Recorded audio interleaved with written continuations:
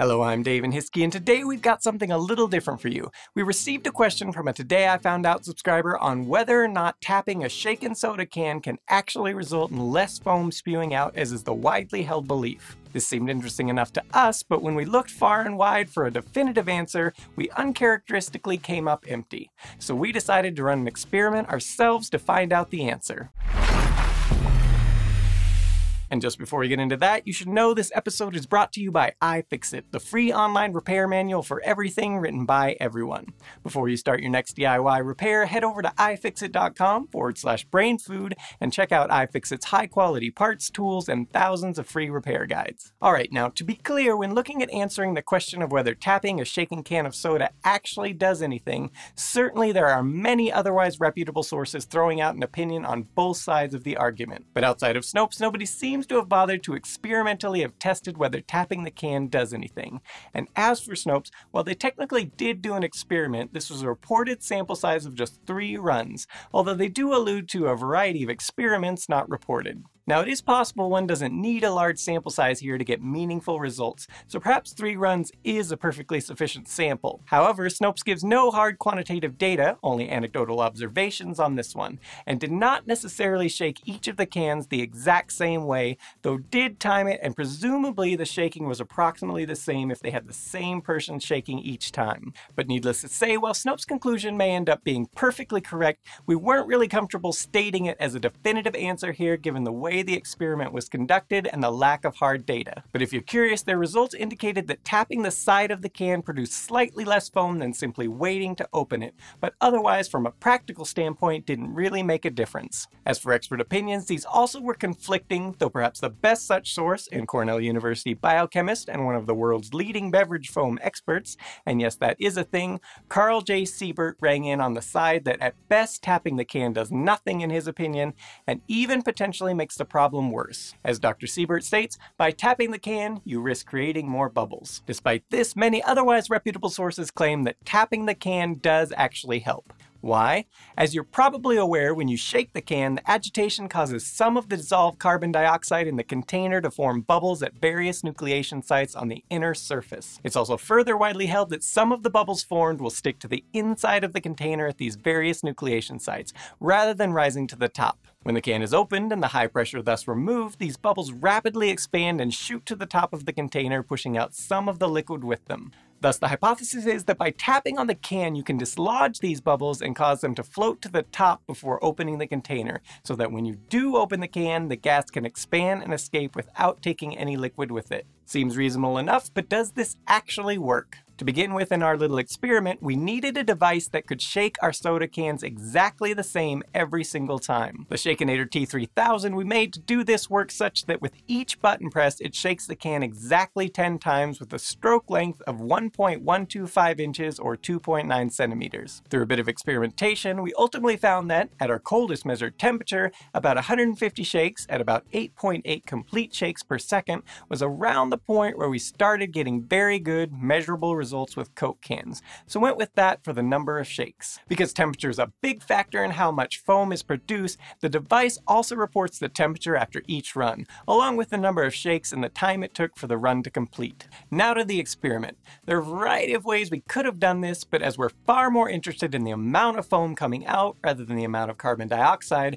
we're choosing to measure the liquid that comes out of the can, glass bottle, and plastic bottle when the respective containers are shaken and then tapped on the side, shaken and then tapped on the top, shaken but not tapped, simply waiting for the same time interval as if we tapped it, and then shaken and quickly opened upon removal from the machine. This latter one is particularly of interest as one alternate hypothesis often put forth on why tapping the can does increase your odds of avoiding a fizzy bath has nothing to do with the tapping itself, but is because people tapping the container wait a short interval before opening it, giving some of the carbon dioxide time to redissolve into the liquid and any formed bubbles to rise to the top where they won't push any liquid out.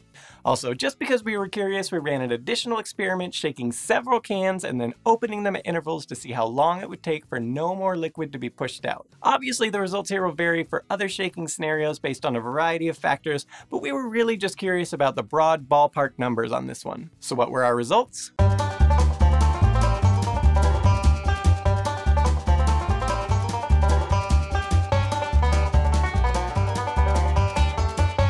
Well, it turns out that the actual tapping of the can does absolutely nothing. However, we were very surprised to note that the seemingly insignificant time interval here of 20 seconds from shaking to open actually did make a huge difference in the amount of foam produced. And in fact, on the runs when we opened the can as fast as possible after being shaken, even just a change of a few seconds appears to have made a big difference in foam output, as you'll see from the results, which show that that portion, which was the only one not precisely timed, is the only place we really saw a large variance in resulting foam, even though every open in that case was within a few seconds of each other. As for the rest of the subtle variance in the other runs, it was interesting to observe how even the tiniest change in the opening speed of the containers, which results in the pressure being released at different rates, made a very measurable difference in the foam produced, to the point where I was eventually able to roughly predict the foam output based on how I judged the opening speed, despite the fact that in all cases with the can and glass bottles, it only took a fraction of a second to open them completely. Specifically, using video footage of a dozen openings on each, we measured an average of 0.07 seconds to fully open the glass bottles, and 0.22 seconds for the cans. With the plastic bottles, this was likewise very similarly timed each time, though took on average about 1.91 seconds to fully twist the cap off, with a slightly wider variance there resulting in a bit larger range in output foam. As for tapping in the air versus on a hard surface, it would seem this didn't have a noticeable effect either way, and because it actually takes quite a bit of shaking to get a measurable amount of foam spillage, using a gram as the smallest increment, for reference here the containers in question contain roughly 340 grams of liquid, we're guessing in real-world scenarios where people are trying to reduce foam by tapping, nobody's tapping the can vigorously enough to make a noticeable difference in foam output. It's also noteworthy that whether tapping 30 times or 50 made no real difference here in terms of the expected outcome. Another interesting point is that the plastic bottles produce significantly more foam, despite it taking much longer to fully open them.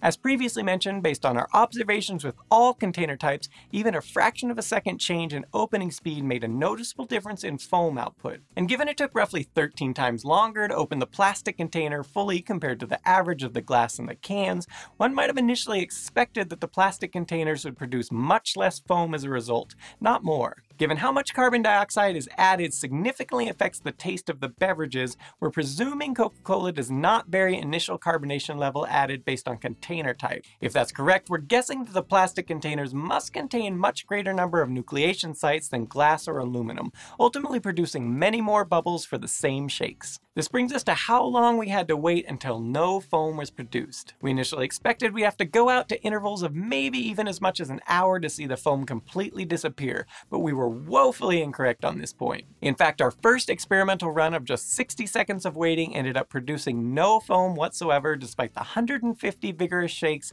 and the small geyser produced at a few second interval given those shakes. We then broke it down to 10-second intervals and found that at the colder temperatures, it took just 50 seconds for foaming out of the container to no longer occur, and at 40 seconds, while there was a slight overflow onto the lid area, it was not even a gram's worth, and certainly didn't naturally spill off the container. At the higher room temperature, the results were surprisingly similar at 40 seconds, producing just slightly more foam than at the 40-second mark in the colder temperature, more or less mimicking the 30-second run at the colder temperature. Similarly, the 50 and 60-second marks at room temperature mimic the 40 and 50-second marks respectively at the near refrigeration temperature. As to why there's so little foam being produced after such a short interval, it would seem to us that there are two possibilities, both of which may be coming into play here. The first possibility is that the carbon dioxide is rapidly being redissolved in the liquid, but as we didn't measure the actual escape CO2 compared to an unshaken container, we can't say for certain to what extent that is happening.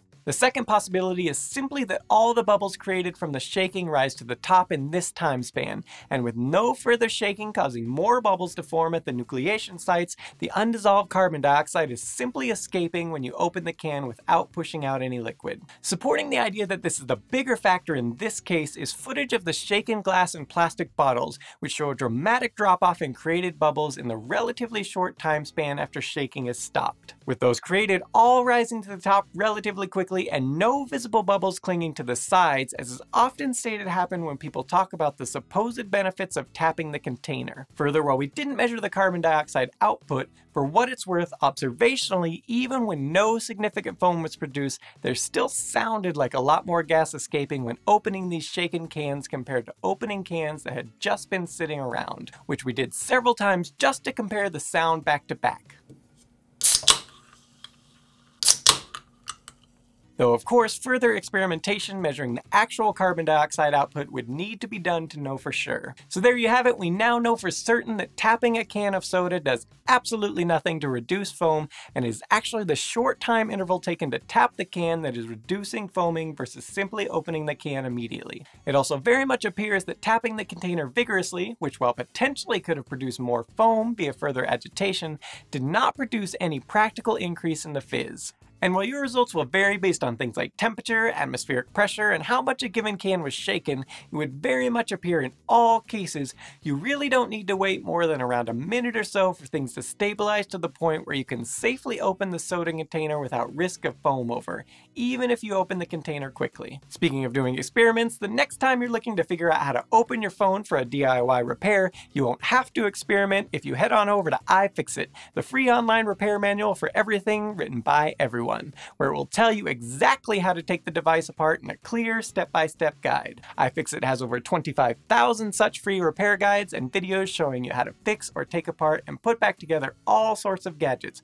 from iPhones and Samsung Galaxy devices to Xboxes, PCs, and more. Helpful in the process of tearing down devices and putting them back together, or just building can shaking machines, is their ProTech toolkit designed for electronics repair, including an electrostatic discharge safety strap and tweezers, a swivel top magnetic precision driver with 64 bits that are magnetically held in place in the case, and a wide variety of plastic opening tools, spudgers, and picks to safely pry with, along with a suction cup to pull screens up with. But by far, in my opinion, the best and most unique feature of this ProTech toolkit are those magnetically held 64 bits. In most other such kits, bits are usually held in place via hard plastic, which is a major pain when things are inevitably too tight and otherwise over time loosen so the bits fall out. With this kit, the bits are super easy to take out and put in, and once in, stay there very securely. The whole thing conveniently rolls up for easy storage, has a lifetime warranty, and is only $59.99. So if you want to tackle your next DIY project or repair with a ProTech toolkit, or perhaps want to purchase it as a Christmas present for someone, please visit ifixit.com/brainfood to snag the fully loaded ProTech toolkit for only $59.99. And thank you to iFixit for supporting this channel. Bonus fact: just for fun, we also ran this experiment on cans of Dr. Pepper to see if the results changed at all. They did not in terms of the main points already made. However, what was interesting to note was that the Dr. Pepper produced about half as much foam on average as the Coca-Cola for each of the scenarios. There are a variety of potential ingredients that can cause a difference here. For instance, with many diet sodas that contain aspartame, they end up producing more foam because aspartame lowers the surface tension of the liquid much more than sugar or corn syrup will. It's possible Coca-Cola simply contains more surfactants than Dr. Pepper.